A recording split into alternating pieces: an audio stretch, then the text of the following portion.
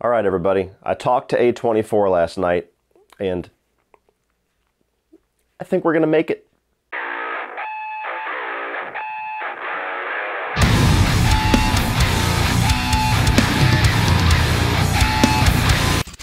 So X tells the story of a group of people who rent out a guest house in rural Texas to make an independent porno movie, and then find themselves in the fight of their lives. So it's been no secret on this channel that I have had a rocky at best relationship with A24. I think that they are a very interesting and very professional, obviously, film studio, but for the most part, they tend to be films that don't really work on my wavelength. There's some of them that are great, there's some of them that I really do appreciate, but more times than not, they tend to be films that just don't quite satisfy me, don't satisfy my specific taste in horror films, in films in general. They tend to be a little bit more artsy, a little bit more abstract than what I tend to like when I turn on a movie.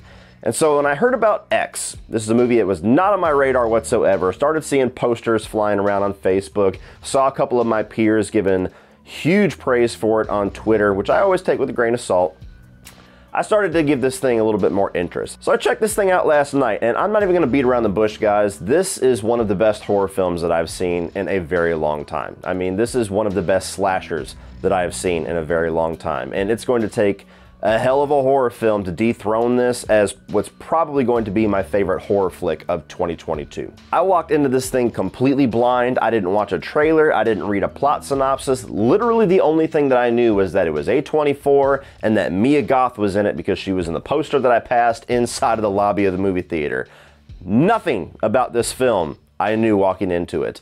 And I'm telling you guys, I champion that approach, especially when it comes to horror films. Way too often, horror films in their trailers give away some of the best parts. They set you up with a lot of knowledge that kind of ruins the experience, ruins the tension and the surprise in movies like this. So if you have not already seen a trailer and you're already sold, just go check out this movie and come back and watch the rest of this review. So starting off with the positives for X, what I really appreciated about this movie, especially being that it was from A24, was that to me it found the perfect mix between a good old-fashioned dirty slasher movie, but also having a bit more of an artistic merit to it. It had some filmmaking aesthetic, it had some grit and some grime that was stylistically put on here to capture the era of the 70s. There's certain transitions that are used that are very modern filmmaking, but also have this old school aesthetic to it, so it kind of meets both criteria in a weird way.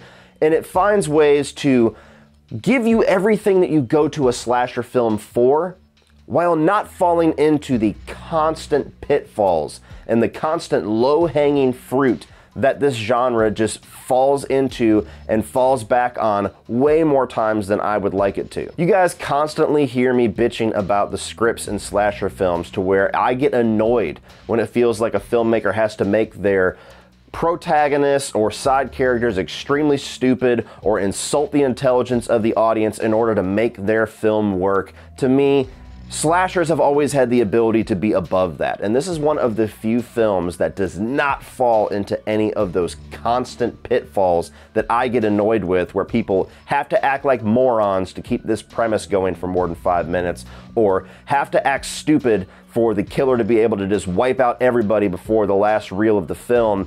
None of that is here. You buy into the premise, you buy into these characters, you enjoy all of the characters, you understand the motivations of the killers in a kind of weird, fucked up way, and you also understand why mass hysteria doesn't break out and all these people don't just drive off of this little piece of land in Texas. It makes sense, and it makes for a damn good slasher film. And they really did a great job at giving this the vibe and the tone and the aesthetic of a 70s horror film. This takes place in the 70s. They have all of the outfits, they have the dialect, they have the technology and the video cameras. They got all the little niche details down that people who were actually alive in the 70s or people that really know the 70s are going to appreciate, like music.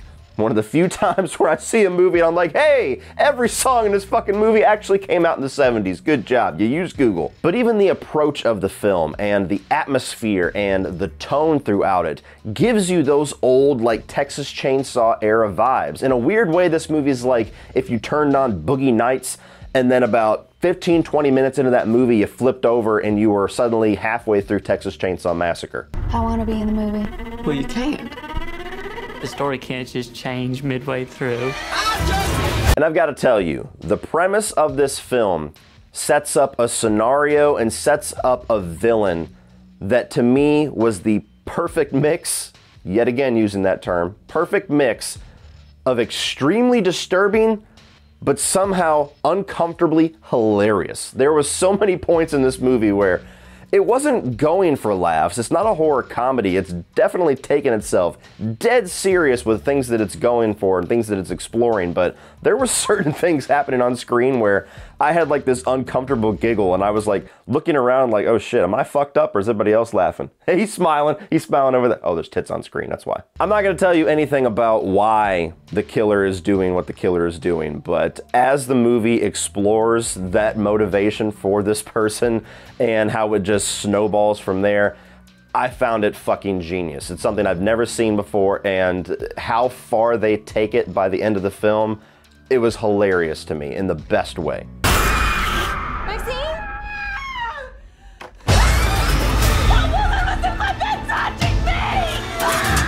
All of the performances, all across the board, were all great. Now, these are not like going for Oscars, but for what a slasher typically asks from its cast, everybody here is going above and beyond that. Everybody here has an interesting piece of their character. You get to know just enough about all of them to where you are invested and you do understand why they are here. And you do like all of them. There's nobody in this movie that stands out as this asshole or this piece of trash or this chick that won't shut up or any of those caricatures that always find their way into a slasher film that everybody debates on whether or not we love this character for how terrible they are or we just wanted them to die immediately.